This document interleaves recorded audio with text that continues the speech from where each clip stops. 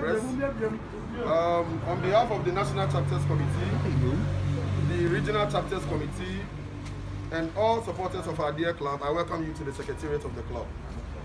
And I want to say thank you for making time to, cover our press conference. Quickly, we are just here for a short press briefing. I know many of you are aware of the recent happenings in the club, especially the resignation of our first team coach, Costa Papic, followed by the goalkeepers trainer, Mr. Ben Owu, and equipment manager and the assistant trainer, Mr. Asaribidia. And I know most of you are aware of that. In the event of the following, the NCC, on behalf of the National Chapters Committee, decided to address you, the press, to channel our grievances to the board of directors of the club.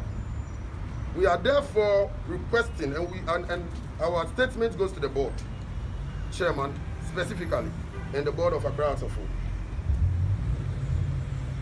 We say demand for a roundtable discussion with board of directors. Kindly accept our warm compliments.